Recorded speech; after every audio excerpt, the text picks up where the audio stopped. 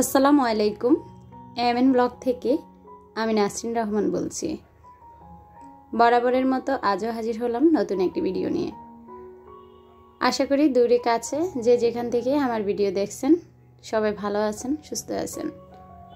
তো বারান্দায় এসেছিলাম পানি দেওয়ার জন্য, দেখলাম সুন্দর একটি গোলাপ ফুটেছে। তো আর দেখেন, আমার নিয়াজ আর্জেন্টিনার ভক্ত, তাই নিয়াজ আর্জেন্টিনার পতাকাটা নিয়েছে। তো পতাকাটা আসলে আরও কয়েকদিন আগে টানিয়েছে, আসলে ভিডিও করতে মনে থাকে না। আর গোলাপটা দেখে আমার মনটা অনেক খুশিতে ভরে গেল। আসলে আমি মনে করি যখন বাগানে গাছ লাগানো হয় আর সেটাতে যদি ফুল ফুটে, তাহলে আসলে যে গাছ লাগায় পানি দেয় তার খুশির সীমানা থাকে না। আর এটা তারাই উপলব্ধি করতে পারে যারা আসলে গাছ লাগান। তো আজকে আমি আপনাদের সঙ্গে আমার রান্নার রুমটা একটু ঘুরে দেখাবো। আমার কয়েকজন আপু আমি রান্নার রুমটা একটু করে DIY করতেছি, তো বলেছিল রান্নার রুমটা দেখানোর জন্য। সাথে আছে খুবই সুন্দর এবং সহজ জিনিস দিয়ে DIY। আশা করি পুরো ভিডিওটি আপনাদের ভালো লাগবে এবং সঙ্গেই থাকবেন। এ হয়েছে আমার রান্নাঘর। আর আমি মনে করি একটা মেয়ের রান্নাঘরটা যদি সুন্দর হয় তাহলে তার রান্নার অনুপ্রেরণা আরও বেশি জাগে। তো নিজের সাধ্য মতো যেতটুকু পারি রান্নাঘরটা গুছিয়ে রাখার চেষ্টা করি। প্রথমে ঢুকতে হাতের বাম সাইডে দরজার সাথে আমি একটা ক্যালেন্ডার রেখেছি। এতে আসলে দিনক্ষণ দেখে দেখতে আমার খুব সুবিধা হয়। আর হাতের বাম সাইডে ওয়ালে এখানে ফুটা করা ছিল না, তো আমি দুইটা স্ট্যান্ড লাগিয়ে এখানে তাক বানিয়ে নিয়েছি আমার সুবিধার জন্য আসলে। তো এখানে আমার বড় বড় যে 2-3 কেজি করে যখন আনে তখন আমি এগুলাতে রেখে দিই। আর সামনেই তো আমার কিচেন কাউন্টারটা। তো এখানে দেখা যায় যে এই কর্নারটাতে আমি DIY করেছি। তো DIY করে এটাতে আমি এলাচ আর দারচিনি রেখেছি। এটা খুলতে খুবই সহজ, তো তার জন্য দেখা যায় অনেক সময় মশলা চা এটা ওটা করতে আমার সুবিধা হয়, তাই এটাতে আমি দারচিনি এলাচ রেখে দিয়েছি। আর পটগুলাতে তো আসলে ডাল এটা ওটা রাখি। এই যে পিছনে হামানদিস্তাটা রেখে দিয়েছি। আর সামনে এগুলাতে তো আমার খেজুর থাকে আর বিভিন্ন মশলাপাতি রাখি এই কৌটাগুলাতে। আসলে ওভাবে যদি দেখাতে যাই ভিডিও অনেক লম্বা হয়ে যাবে। আর এখানে তো আমার মুরগির পেটে ডিম থাকে, যারা আমার রেগুলার ভিডিও দেখেন তারা তো জানেন। আর এই মুরগিটাও আমি বানিয়েছি।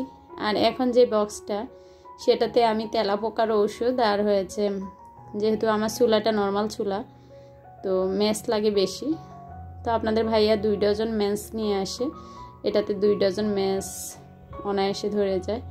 আর পরের বক্সটাতে আসলে যে মাজুনি তারপর ভিমবার সেগুলো রেখে দিয়েছি।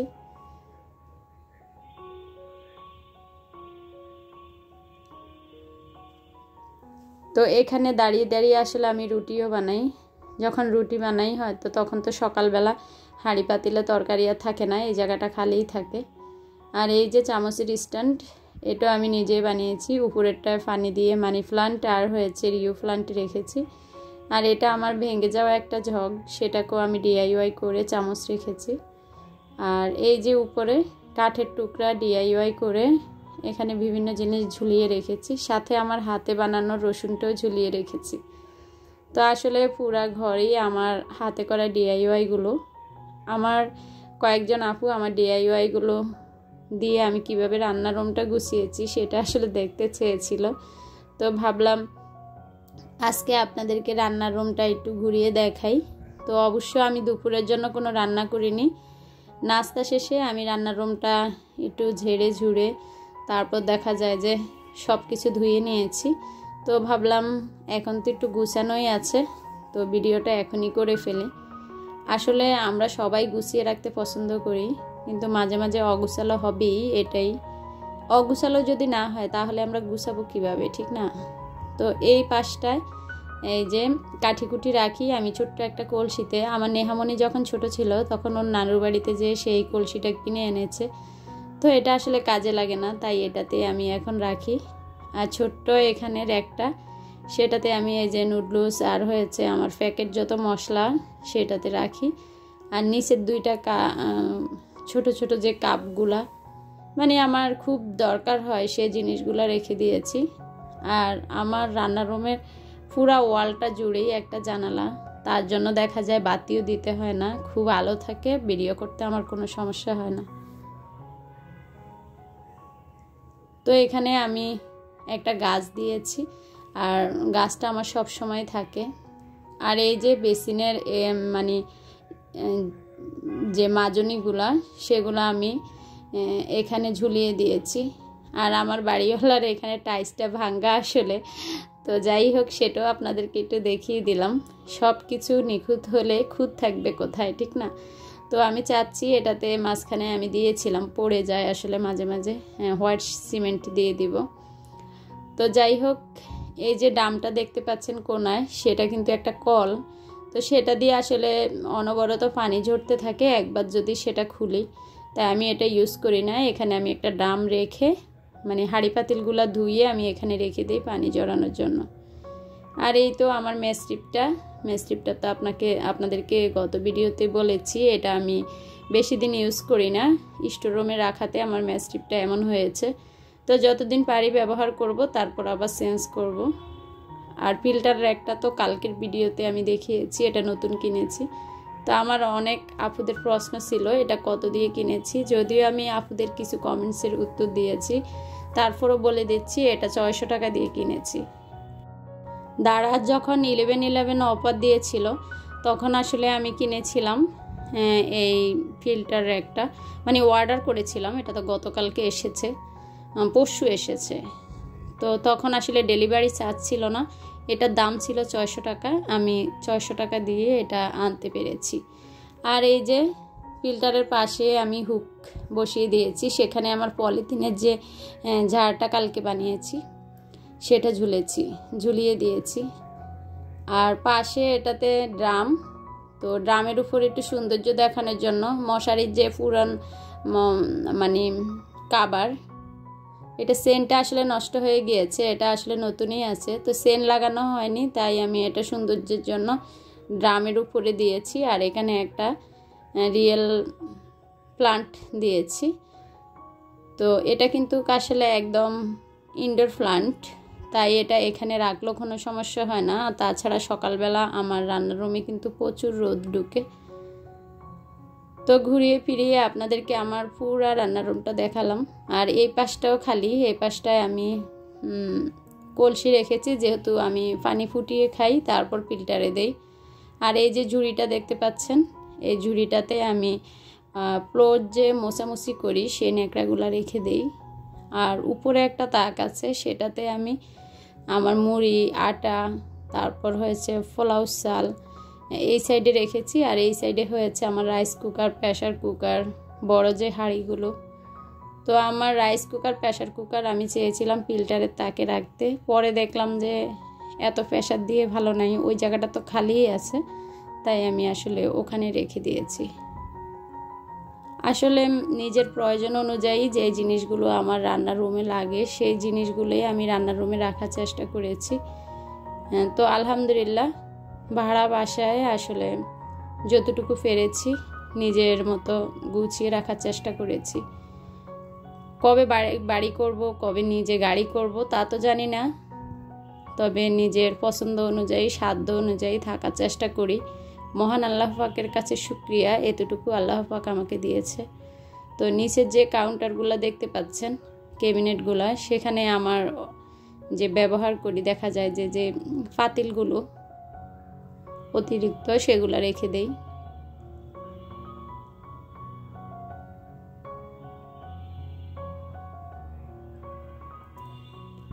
আর এই যে মেস্ট্রিপের পাশে কিন্তু আমি মানে ময়লা ফেলার যে ঝুড়িটা সেটা রেখে দিয়েছি। আর পাশে একটা পিঁড়ি রেখেছি, আমি আসলে এই পিঁড়িতেই বসে সবসময় কাটাকাটি করি। তো যতটুকু পেরেছি আসলে আপনাদেরকে একটু দেখানোর চেষ্টা করেছি। এই আর কি। সব কিছু আসলে যদি ওইভাবে আমি ডিটেলস দেখাতে যাই ভিডিও আসলে আধা ঘন্টা শেষ হবে না। আর যেহেতু আমি DIY সাথে শেয়ার করি তাহলে দেখা যায় যে ভিডিও বেশি লম্বা হয়ে যায়। আর এখানে একটা শুকনো ডাল রেখে একটু DIY করেছিলাম, সেটা আগে আমার ডাইনিং রুমে ছিল। যেহেতু এখন ডাইনিং রুমে জায়গা নেই তাই এখানেও আসলে ফুলগুলো মেসটিপি রূপে স্থান দিয়েছি, এই আর কি।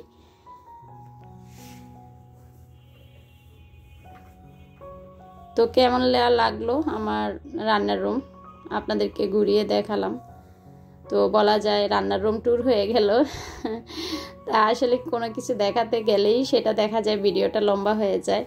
আর আমি যেহেতু আসলে DIY শেয়ার করি তাই দেখা যায় যে ভিডিও আরও লম্বা হয়। তো কেমন লাগলো আমার রান্নার রুম অবশ্যই আমাকে কমেন্টস বক্সে কমেন্টস করে জানাবেন। আশা করি আপনাদের ভালো লাগবে। তো আমি কিন্তু বলেছিলাম যে আমি রান্নার রুম আমি এখনও দুপুরে রান্না করিনি। তো আজকে আসলে শর্টকাট রান্না করব। তো শর্টকাট বলতে আজকে রান্না করব চিকেন ফ্রাই, ফ্রাইড রাইস আর হয়েছে একটা সবজি করব। তো এগুলো করতে আসলে বেশি সময় লাগে না।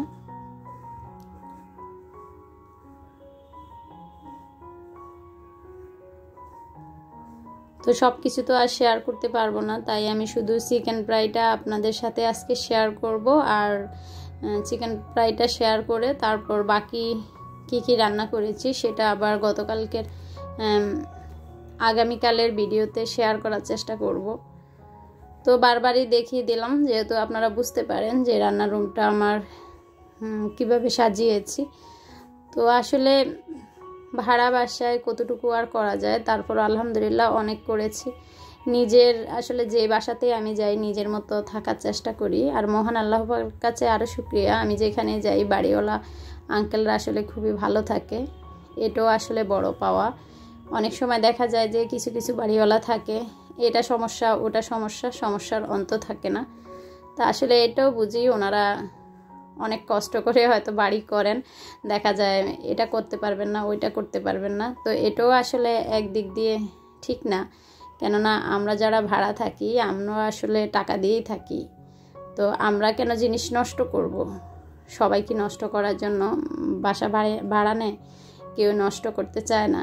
হয়তো নিজের পছন্দের একটা পেন্টিং একটা দেওয়ালে ঝুলাতে চায়, ভালো একটা গড়ি দেখা যায় দেওয়ালে রাখতে চায়, এটা আসলে দোষের কিছু না।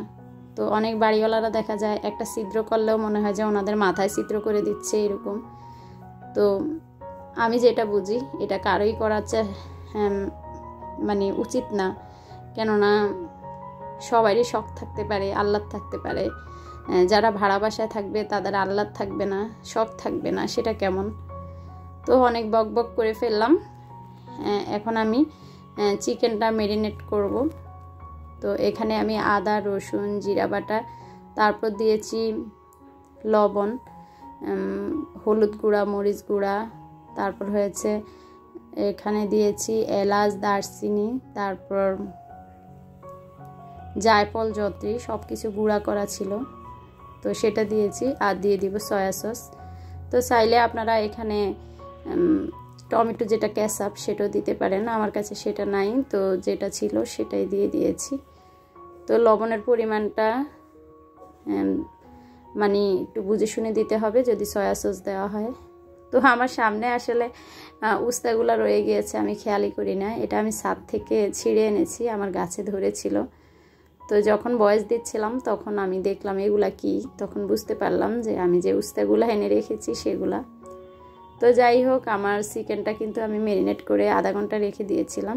আধা ঘন্টা পর আবার এখানে একটু ময়দা আর দিয়েছি কর্নফ্লাওয়ার, তারপর দিয়েছি জিরা গুঁড়া, একটু মরিচ, একটু লবণ, মানে যেটা শুকনো উপকরণ সেটা মিশিয়ে তারপর আমি ডিমেতে চুবিয়ে আবার মানে যেটাকে ব্রেড কাম বলি আমরা, তো সেটাতে ডুবিয়ে এই যে আমি চিকেনগুলো ভেজে নিচ্ছি। তো মোটামুটি আমার চিকেনগুলো কিন্তু ভাজা শেষ। চিকেন ভেজে যেহেতু গ্যাসের অবস্থা খুবই খারাপ, অল্প গ্যাসে চিকেনগুলো ভেজেছি, তার জন্য আসলে চিকেনগুলো ভালো হয়েছে। তো আমি এখন রাইস কুকারে যে ফ্রাইড রাইসটা করব সেটা দিয়ে দিয়েছি। তো দিয়ে তারপর আমি DIY করতে এসেছি। জানি না আমার কোন আপুরা এত লম্বা ভিডিও এত ধৈর্য ধরে দেখেছেন। তো আসলে ভিডিওটা বেশি লম্বা হয়েছে, তারপরও আমি লম্বা ভিডিও আপলোড করতেছি। যারা ধৈর্য ধরে এতটুকু পর্যন্ত ভিডিও দেখেছেন আমাকে কমেন্টস করে জানাবেন যে এতটুকু পর্যন্ত ধৈর্য ধরে ভিডিও দেখছেন। আর এখানে আমি একটা আইসক্রিমের কৌটো নিয়েছি। খুবই সহজভাবে আপনারা এটা করে নিতে পারবেন। এটা বলতে পারেন একদম জিরো বাজেটে, এটার জন্য কোনো পয়সা খরচ হবে না। আমার কাছে লেস ছিল, তো সেটা আমি দিয়েছি। আপনারা চাইলে এখানে আপনারা যে জামা পরেন সেখানে কিন্তু অনেক সুন্দর লেস থাকে, সুন্দর কাপড় থাকে, সেটাতে আসলে মুড়িয়ে এভাবে উপরে একটু গুণা দিয়ে হাতল সৃষ্টি করে তারপর দেখা যায় যে এভাবে লেস ইউজ করে লাগাতে পারেন। আরও আগে দেখা যায় আমি এরকম ঝুড়ি তৈরি করেছিলাম বাচ্চারা যে ওষুধ খায় সে ওষুধের কাপ দিয়ে। তা আমার মনে হলো ওষুধের কাপ সবাই ঘরে তো হয়তো নাও থাকতে পারে, তাই আইসক্রিম কিন্তু অনায়াসে আমাদের সব বাচ্চারাই 20 টাকা দিয়ে একটা আইসক্রিম কিনে, বা আমরাও খাই এটা। তো এটা আসলে ফেলে না দিয়ে আপনারা ঘরের জন্য একটা সুন্দর শোপিস তৈরি করে নিতে পারেন। তো দেখতেই পাচ্ছেন খুব সহজে কিন্তু আমি এখানে একটা ফুলের ঝুড়ি তৈরি করেছি, খুবই কিউট।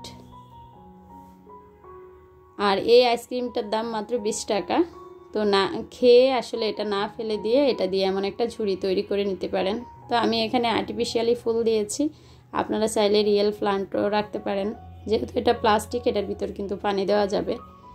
তো আমি রিয়েল প্লান্টটা রেখেও আপনাদেরকে দেখাচ্ছি কেমন লাগতেছে।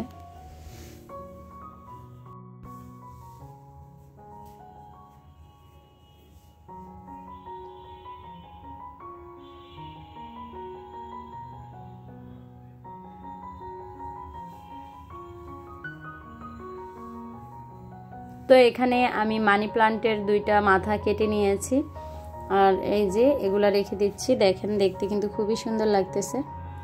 আসলে আমার কাছে মনে হয় যে কোনো একটা টবে বা যে কোনো একটা পাত্রতে রিয়েল প্লান্টের মতো সুন্দর আর কোথায় লাগে না। আল্লাহর সৃষ্টি কত সুন্দর তা আসলে উপভোগ করতে পারেন আল্লাহর সৃষ্টি একটা পাতার দিকে তাকালেই। তো এই যে আমি এখানে যদি পানি দিয়ে রেখে দিই এই গাছগুলো কিন্তু খুব সুন্দর গ্রো করবে। আর এটা আপনারা টি টেবিলের উপরে বা বাচ্চাদের একটা পড়ার টেবিলের উপরে, বা দেখা যায় যে একটা স্টিকার দিয়ে ম্যাগনেট দিয়ে এটার পিছনে রেখে দিলে এটা ফ্রিজের সাথে ঝুলিয়ে দিতে পারেন। তো জিনিসটা খুবই কিউট, এই যে দেখাচ্ছি। জিনিসটা খুবই কিউট এবং খুবই হালকা, তো দেখতে কিন্তু অনেক ভালো লাগতেছে। কার কার কাছে আজকের ভিডিও বোরিং লাগে না, ভালোই লেগেছে অবশ্যই আমাকে জানাবেন। আমার তো মনে হচ্ছে এত বড় ভিডিও কে দেখেছে আল্লাহই জানে। আল্লাহ হাফেজ।